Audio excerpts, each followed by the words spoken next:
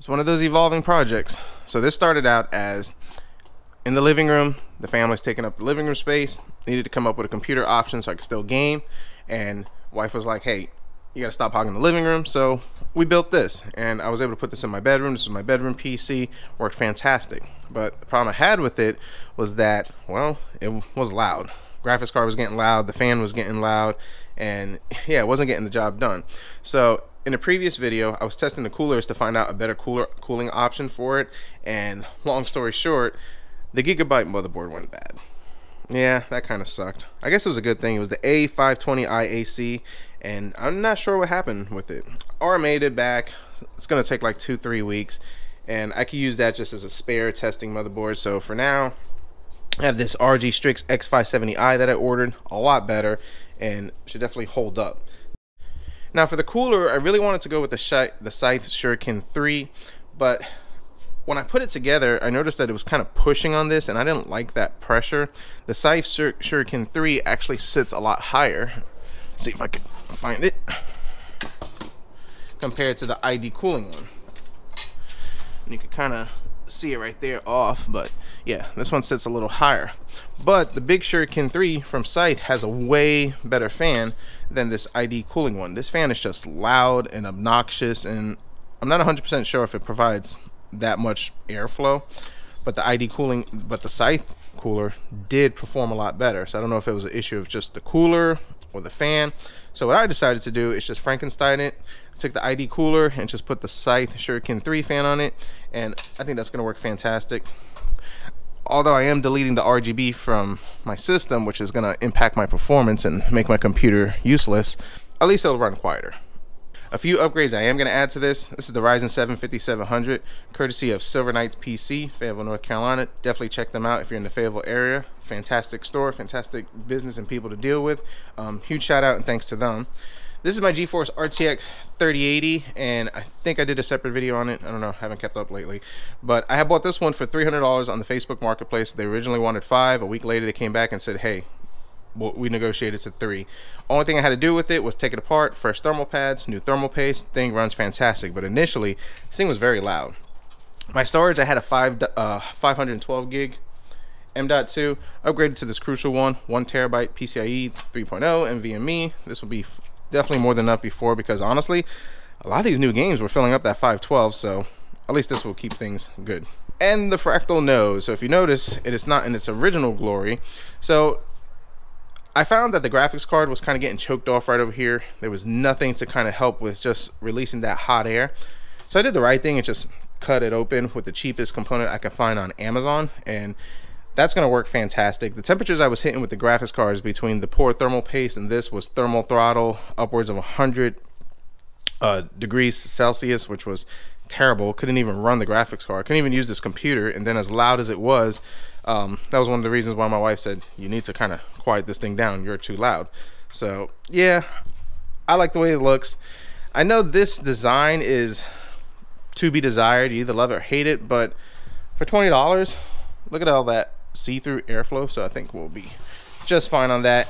Should get the job done. And of course, this little paint job, I just like this color. I went with a peacock blue. This is the ink matte blue on it, and I have a separate video just showing how I did this little mod on it, so you can definitely check that out. So now, before we go to the whole montage and everything, we need to test this, because putting ITX computers together is annoying because it's kind of cramped in no space. So to kind of address that, we're going to mount the motherboard up here, put the CPU on, put the cooler on, boot it, make sure we got a screen. Once we're ensured that everything is working, then we'll pop it in the case and I'll do the whole montage thing. So let's kind of roughly set this up. So let's do a little unboxing of this. I use Asus boards. I've used their Strix boards, but I've never had a Strix ITX. Look how small it is. Nice little compact flavor. And what else do we got? We got our 1, 2. That is quite strange. I got 2 IO shields. So, yeah, thanks. 1, 2, 3. What are these? Okay. Alright. A bunch of stuff in here that I just don't know what it is, but I'm sure it's in the instructions, and I'm gonna just do the right thing and just not read the instructions and just figure this out as I go and just break things. So we'll do that. All right, so let's mount the CPU, the cooler, and let's make sure this thing works. Very nice looking motherboard. So let's get off these brackets.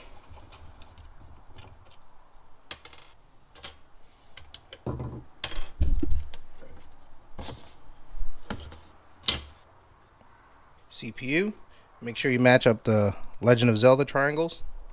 Gotta get that Triforce.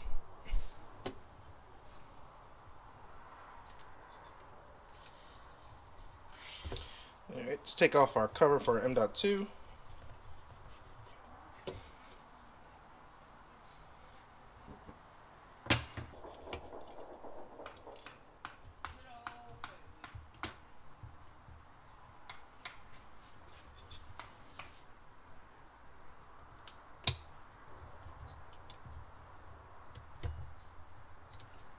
Alright, mounted the CPU off camera primarily because, well, it's a pain in the butt to mount. You got to flip it upside down, the cooler and all that stuff.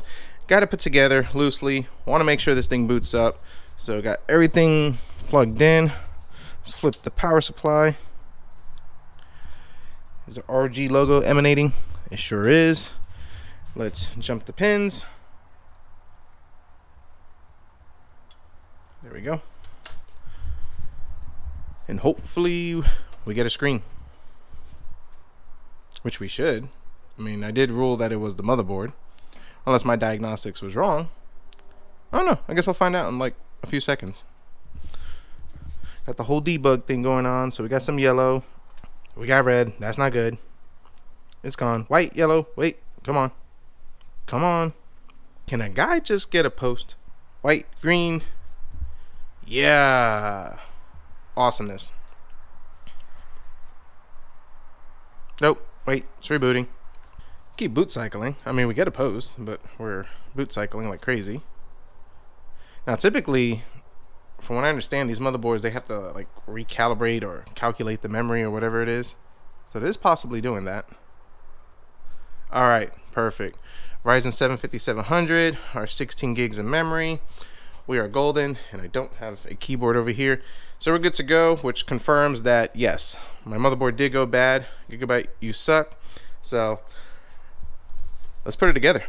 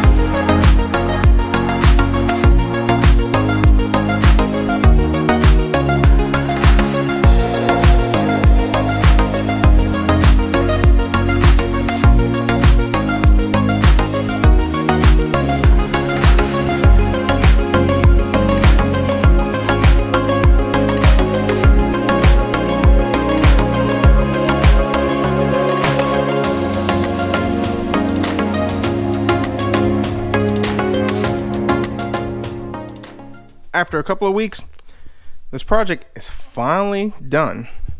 Had its ups and downs, but I'm glad I'm done with it because I'm ready to start using it, gaming with it, and not just have it sitting around the garage in pieces. So let's talk about this a little bit.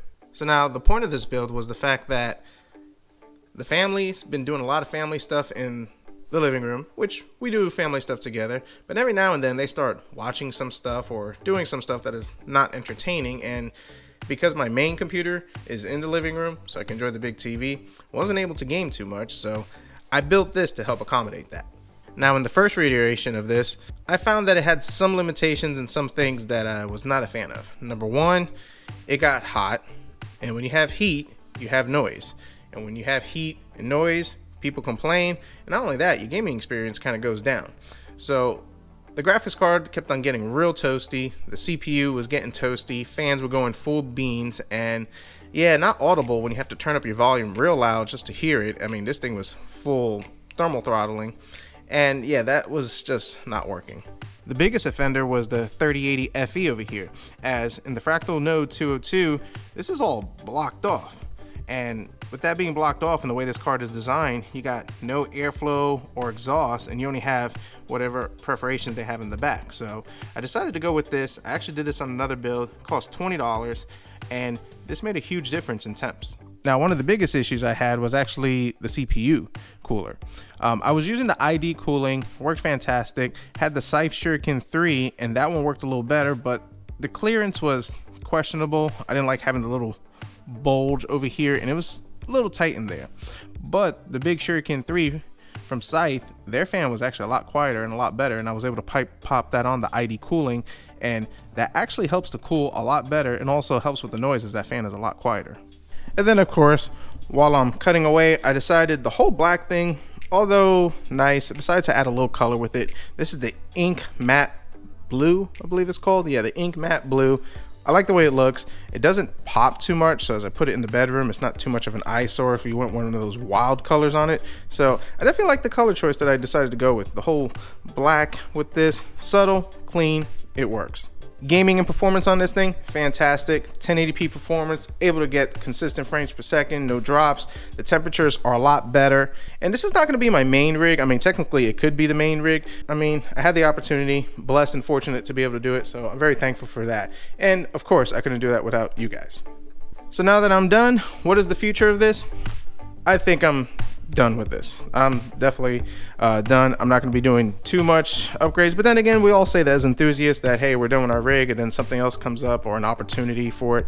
Maybe in the future, if a Ryzen 9 5900 or something comes up real cheap, maybe we might consider going to that. The 3080 is more than enough means, and I think that's a graphics card I'll hold in this for a while. So definitely comment down below thoughts, concerns, criticisms, input, suggestions.